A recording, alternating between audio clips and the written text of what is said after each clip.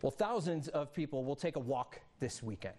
A mission that has a lofty goal built right into the title, the Walk to End Alzheimer's.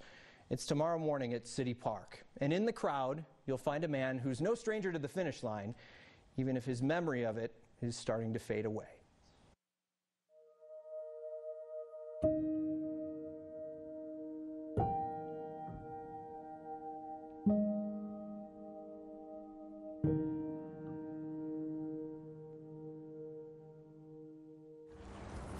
So how was lunch?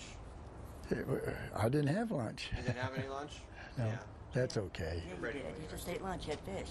Yeah, fish. Yeah. Okay, Yeah. fish. Yeah, well, sure. But I mean, that's what you had to have.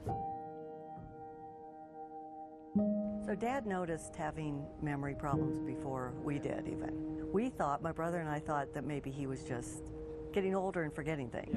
It was fun because I was so skinny.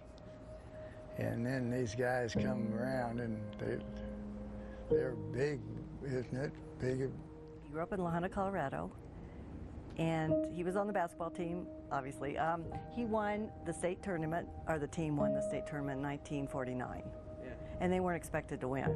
I don't know what it is. Dad just always has to be active. I don't know if it was just growing up, he always was, but ever since I can remember, Dad's been active. Oh my God, the basketball. Yeah, I used to play basketball. Oh gee, this is, I got 3 of these. Right.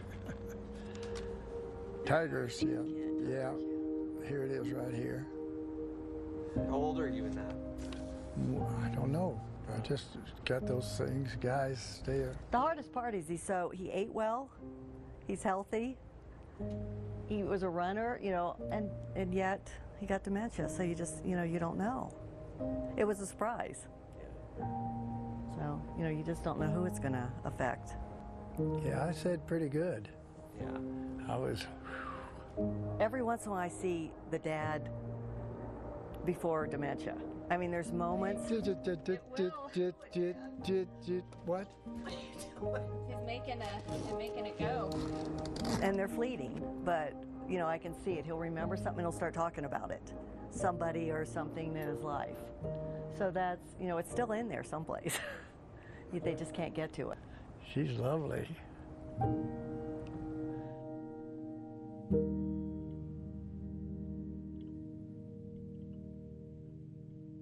Many of you out there are probably thinking, that's sad, but it doesn't impact me. I'd be surprised if it really didn't. But I'll be frank with you, I used to think the same way.